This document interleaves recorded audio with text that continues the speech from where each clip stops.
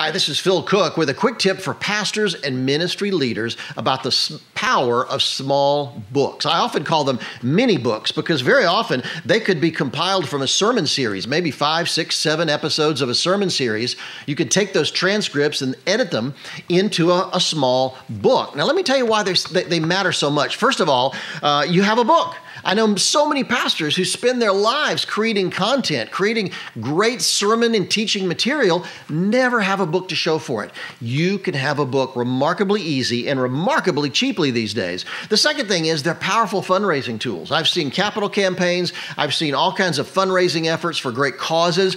All began with offering a small book. Now, this is called Kingdom Come by Jimmy Witcher, pastor in Texas, who's done a great job. He understands the power of doing this. And you can use them in so many ways. You can carry them with you to conferences and events. They're easy and cheap to ship because they're so small. And many of them are even smaller than this.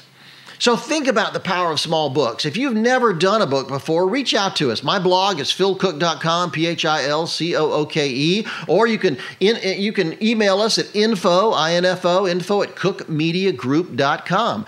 Those are ways that we can get information to you about how to get a small book like this done because it can make a real difference in getting your message out there to the world. Don't feel like you need a big publisher. Don't feel like you need a lot of money. It's amazing how easy these days it is to get a great book out there based on just a sermon series or a teaching or a vision or a purpose you have in your life.